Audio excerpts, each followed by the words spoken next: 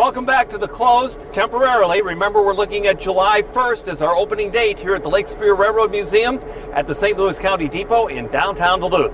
Thank you all for joining us. Now, your mother always told you what to do with your toys. Share them with your brothers and sisters.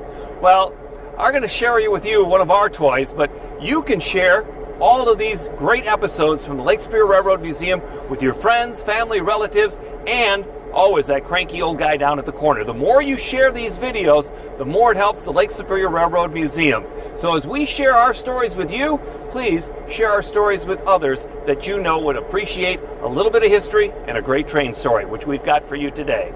Also, we have for you our ongoing promotion of a free guide to the Lake Superior Railroad Museum. Read all about it before you get here by becoming a member and getting this free museum guide as our bonus offer to you. It's a $15 value. We'll pay the shipping. That's another $4. It's almost a $20 freebie when you join up at LSRM memberships. LSRM.org memberships. Become a member of the Lake Superior Railroad Museum and get this free premium offer of the Lake Superior Railroad Museum Guide. And if that doesn't sound like a public television benefit pitch, nothing does. I said I'd share with you one of our toys. You know that old expression about he or she being a real workhorse? You know, they're dependable, you can count on them, they're even-tempered, they can carry the big load. That's a workhorse.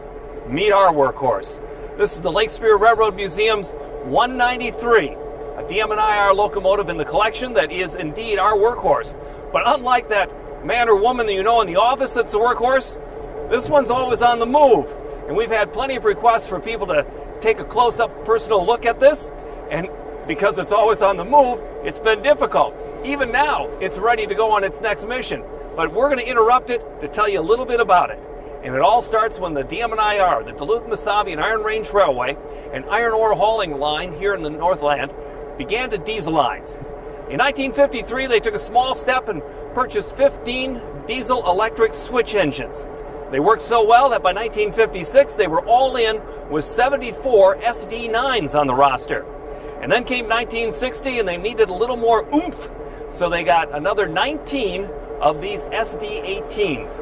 And the 18 stands for 1,800 horsepower, which was 50 horsepower more than the SD9s that propagated the line at the time.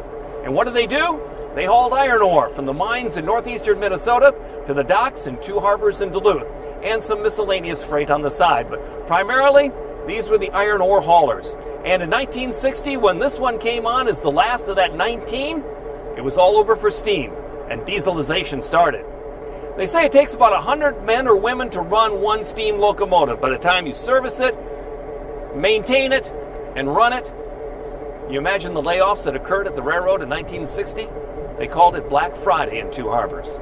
A downturn in the steel industry at the same time didn't help, but these diesels put a lot of people out of work. But they were much more efficient and the wave of the future. Let's go take a look inside.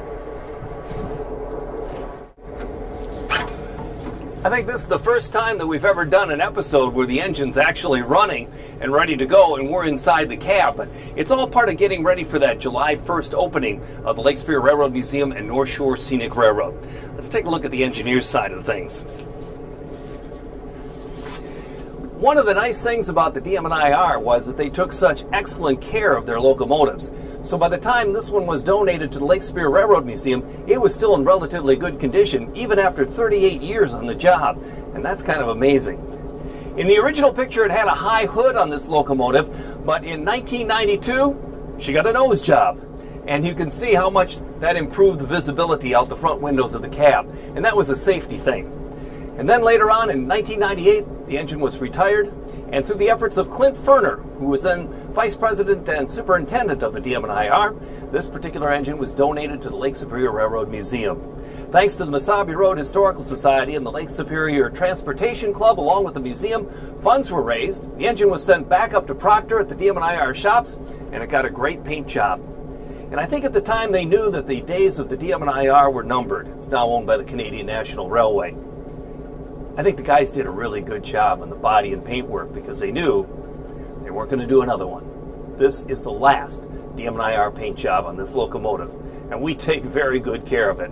But we do use it a lot, and it's one of the most popular ones on the railroad.